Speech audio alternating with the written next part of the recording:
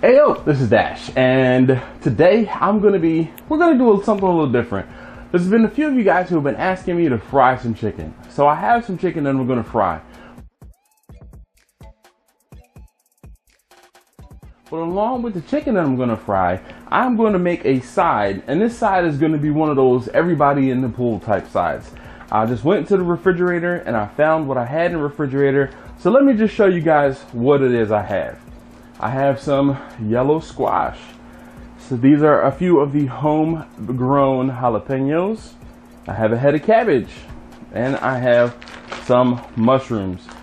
And of course, we're gonna be using a full-size catering pan, and I'm gonna be cooking this out on the Traeger. So we're just gonna, everybody, let me get the light right. We're just gonna, everybody in the pool, cut everything up, do what I have to do to get that all straightened out, and then I'll get it out in the Traeger. Once that's taken care of, I'll come back inside. I'll get my chicken, which is actually hanging out back here. It was frozen. They are wingdings. I'm gonna get them fried outside. And we're gonna use the induction top, and we're doing all of this outside because it's too damn hot inside. Oh, speaking of hot, that's what this is for. This is like a sweat cap. It will keep the sweat from pouring down my face, which is one of the reasons why you haven't seen me doing much cooking, because it's too daggone hot. Anyway, let's get all of this stuff cut up, and I'll be back in a bit. Hey yo, this is Dash.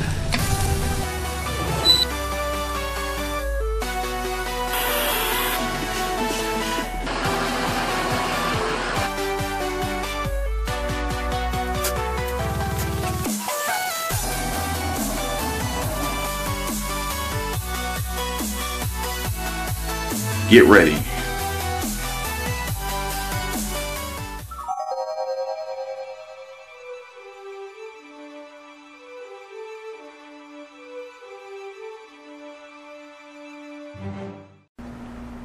All right, so first things first, I'm gonna get all of my vegetables cleaned up, and I'll be back over here in a second.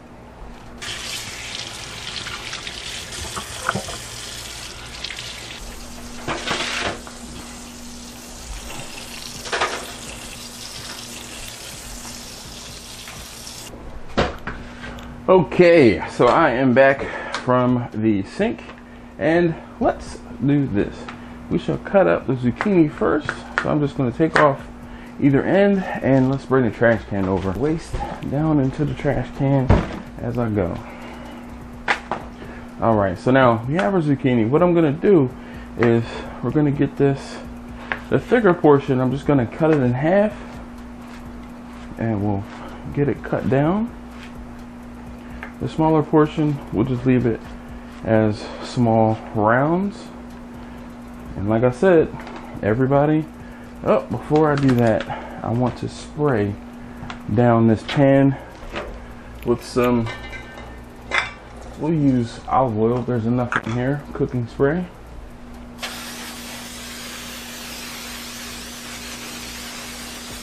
And we'll spray it down enough so we can kind of mix the vegetables in it once we're done. All right.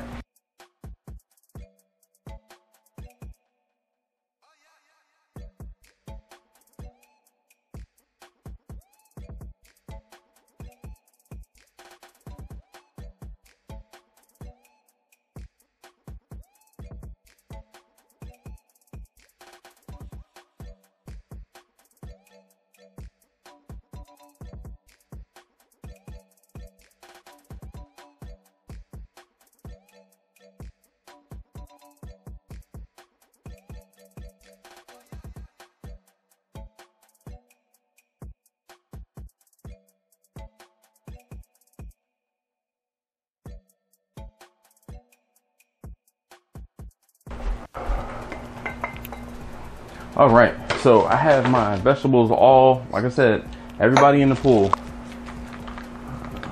gonna say screw it. Well, unscrew it. All right, so this is what we're gonna do. We're gonna use some olive oil, and I'll work on this later. Put that in the sink. I'm gonna get some olive oil in here, just enough to help lubricate everything.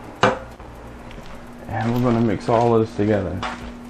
So in case you don't remember, we have some yellow squash, we have some cabbage, we have some mushrooms. Oh, and I forgot, I want to put some onion in here. So let me get some onion.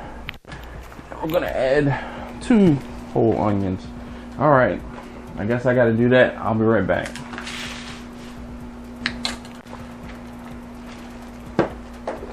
All right, everybody in the pool.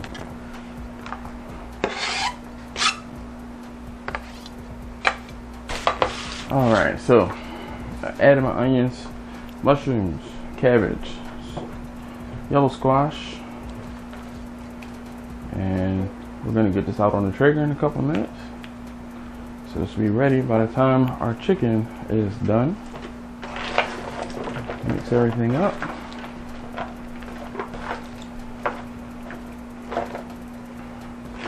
In the pool. All right, so now I'm wash my hands off real quick because I have oil on them. Okay, so today I'm going to be using, this is the Texas Sausage Company. This is their salt, pepper, garlic rub, and we're going to be using some of Uncle Steve's shake. This is the custom bottle. This is the Gator shake we're going to be using, and we're not going to be bashful with either of these because we're going to mix it all around. And same thing with the salt, pepper, garlic. All right, get a good mix. Everything.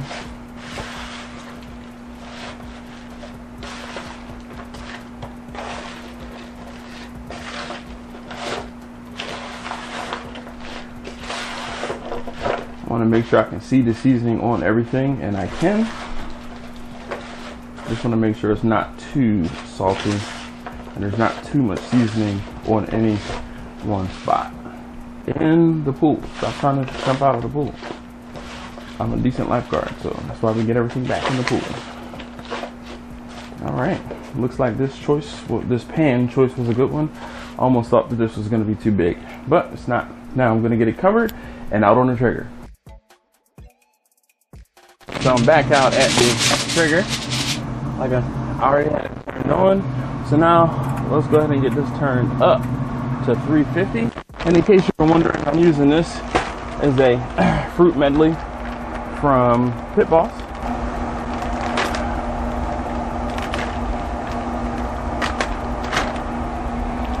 Get that opened up.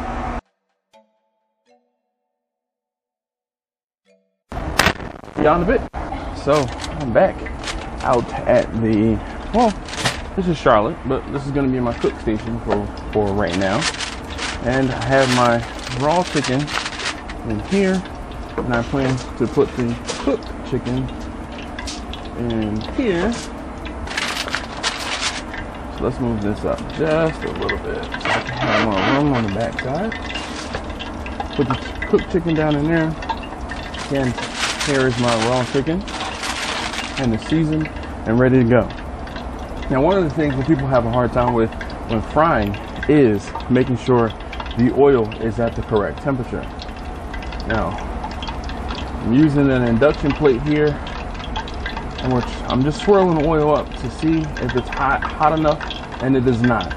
My oil is sitting at 260 degrees. A little over 260. It was like 262, 263. So let's turn the heat up on the induction plate. I really want my oil to be at 350 degrees and holding. Now what's going to happen is you can actually let your oil get a little bit hotter than 350 degrees, but for the most part I want to be frying at about 350. The reason being, when you put your chicken into your oil, whatever it is you're frying into your oil, the temperature is going to drop. The food is going to suck out some of the heat from whatever it is, or the oil you have. Now, one other thing, you do not want to fill your vessel too high because then it'll splash over. Now you see I have foil covered everything because it's easier for me to use a little bit of foil than it is to clean up everything, much faster as well. So I'm only going to fill my Dutch oven 1/3 full. Do not put half oil in there. It'll be too much oil. It'll spill out, bubble over all over the top. A third is really all you need to do. And while we wait for this to come up to temperature, I'm just going to make sure that everything is ready. Again, I'm checking my oil temperature, and we're at 280 roughly. I'm just going to switch the oil around just to make sure that the temperature is even. All right. Again, we're only at 280, so we have a little ways to go. I'm going to turn the induction plate up a little bit more. I don't know what the setting on the induction plate should be for me to get the oil as hot as I need it to. So I'm just going to kind of ramp up. I don't want it to get too hot. Now you can hear it bubbling away. What that is, I cleaned the Dutch oven out before I came out here, and it did not dry fully before I put the oil in there. So there's some water down at the bottom that's boiling away. That obviously does not mean it's at the temperature we need to cook at. It just means that it's warmer than 212 degrees, which we already know holds true.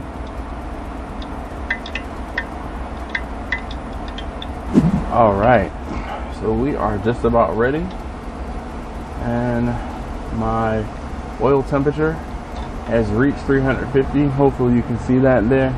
We're looking at 355 degrees. So we are right where we need to be. So we put nice portion.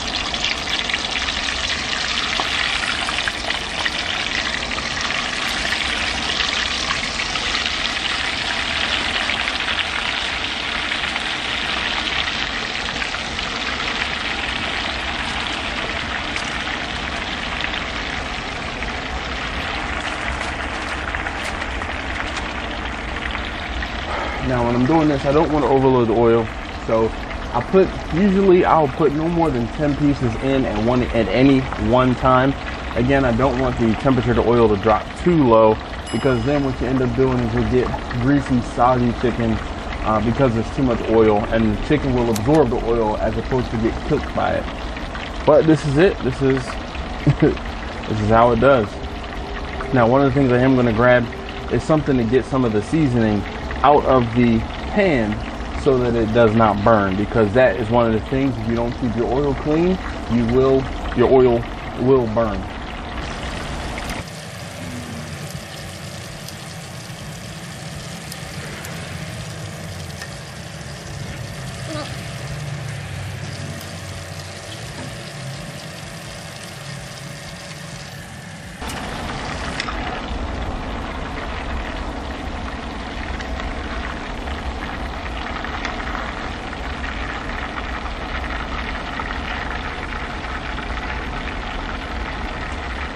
Now you see I'm just skimming the oil and getting some of the seasonings that have come off of the chicken out of there again, so we don't burn the oil, so the seasonings don't burn the oil. That's it. We're just gonna wash this. All right, and we're back a few moments later. So one of the other things that I didn't mention is my wife and I actually have found out that we prefer our chicken wings without breading. So all I do is season the chicken and fry it. Now that being said, that might not be everybody's cup of tea, but that's how we found that we enjoy our chicken wings most. Now, while one of the things is if you don't know when the chicken is done, or if you don't have a thermometer, when you start to see the chicken start to float, and hopefully you can see like that is a flat portion is just floating there. The flats will obviously finish faster than some of the arm pieces. But you see how this one is floating here, and I'm gonna just stab it, and we're gonna check the temperature, and we're looking at almost 200 degrees in there. So that they're about ready. I like my chicken a little more well done. So even though it's showing a temperature of closer to 200, and this one I'm hitting the bone, and that one's only at 170. This one, I'll hit the bone and we're over 200. Hitting the bone, we're right at about 200. Now what I was saying is, I prefer my chicken a little more well done. 2 very boring minutes later.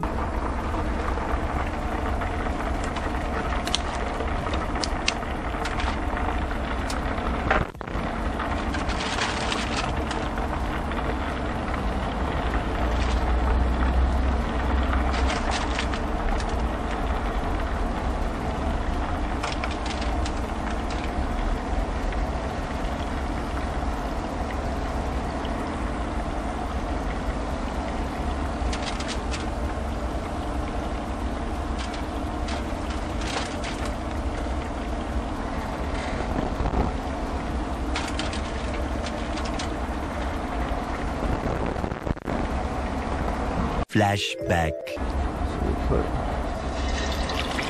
thing.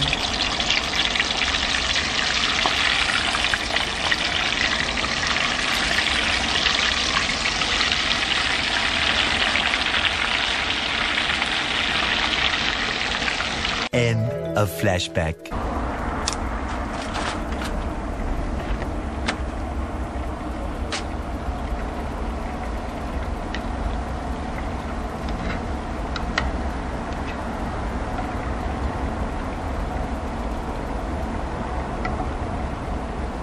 All right, so that was 10 pieces, and that's usually my limit. You can see how much the oil has stopped bubbling. And if I get a temperature probe in there, I'm sure the oil temperature has probably dropped to under 300 degrees. I have the plate, I realized that I could set it to a temperature. So I have the plate set at 370. We'll see if it recovers and gets up to 370, but it's probably still gonna be hovering just at or about 350 once it comes back up to temperature. But anyway, I will bring you guys back once these wings are just about done. See you on the bit. All right, so I'm gonna check on my vegetables.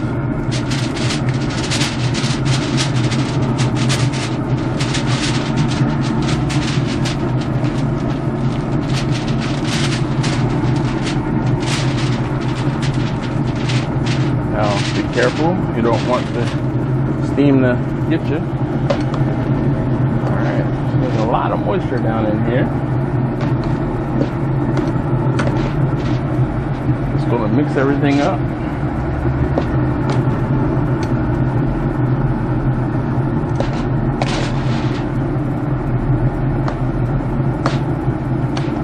Looks like it's all coming together though. Hopefully you guys can see down in there. I was looking for those jalapenos, but I seem to have found them. I smell them.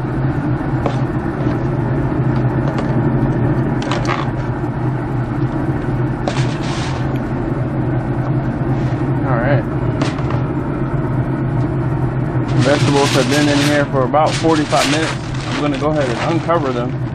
But they look like they are pretty soft. They feel pretty soft. The cabbage feels soft. I was worried most about the cabbage. We're just gonna let it cook. Basically, we're gonna let this cook until the chicken finishes.